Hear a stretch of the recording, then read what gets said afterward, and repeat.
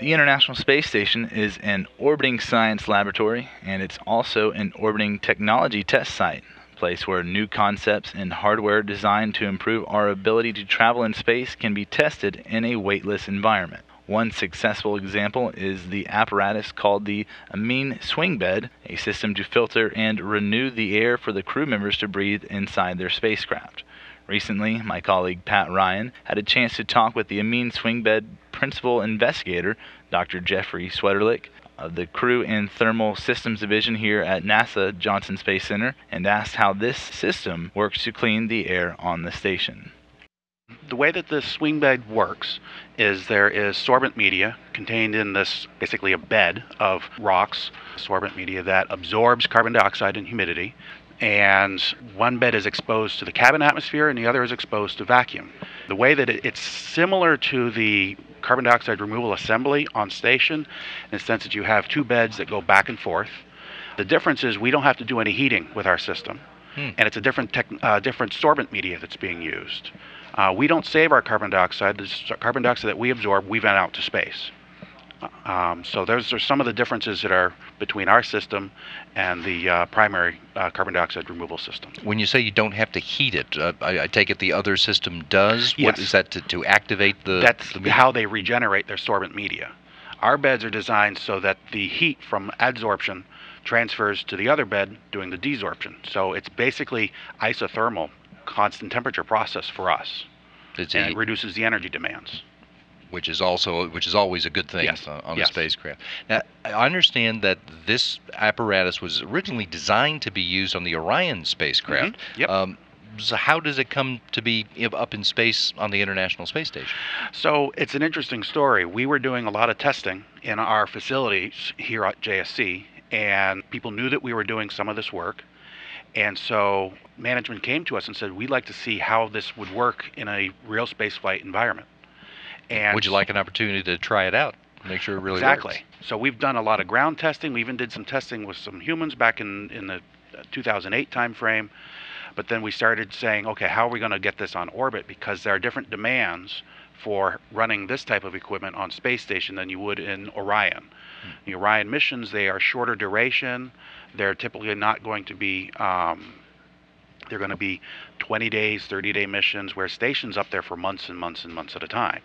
And so the main thing is you want to make sure you save your resources as you go over and over, rather than venting continuously, which is what Orion will be doing. So we had to add additional hardware to see how to reduce our water losses and our air losses, which are less of a concern for a short mission, but are very important to know about for long-term missions on station. So there was additional equipment that we added to the system to make it more compatible to the space station environment.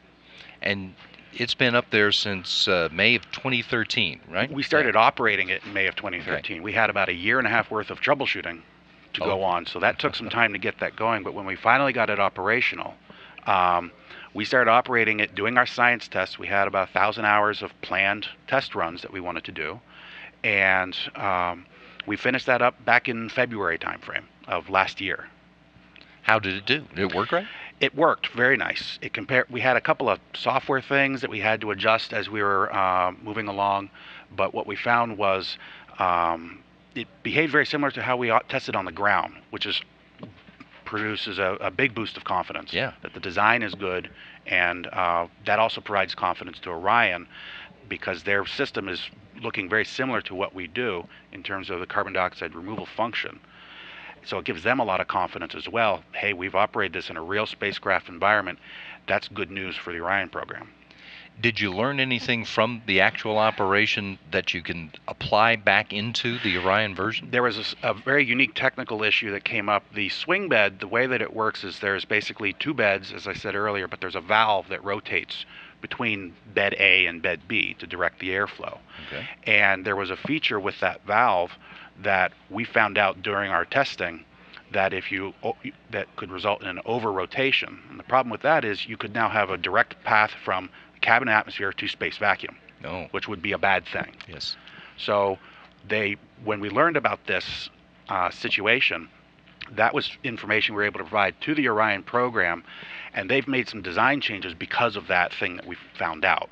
So the version that we have on orbit won't suffer that issue. This was a ground test that we tried out, and the new version is a lot more robust, and so that risk of having a direct path to space vacuum from the cabin isn't going to happen now. Now, you mentioned you completed the testing in February of 2014. What has Amine Swingbed been doing up there since then? What's it going to keep doing on the station? Correct.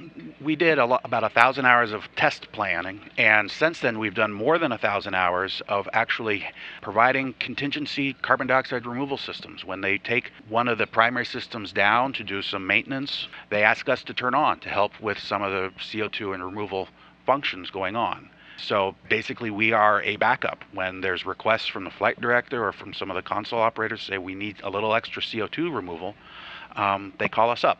And we operate it ourselves, not from the flight control room, but from mission control. And we just push some buttons and away we go. It's a very simple system to operate. It'd be great to see it running in the future spacecraft too. Yes, it will. I'm sure it will definitely be running in the future spacecraft. We are planning. We'll keep it up there as long as the space station program wants us to operate, which could be another couple years. Who knows? I don't know exactly how long that will be, but we haven't seen any changes in performance over the last 2 years of operations. So that's also, a very good thing for both the Orion program and station program as well. That's great, Jeff. Thanks very much for bringing us up to date. Well, thank you. Dr. Jeffrey Sweterlitsch is the principal investigator of the Amine Swingbed operating on the International Space Station.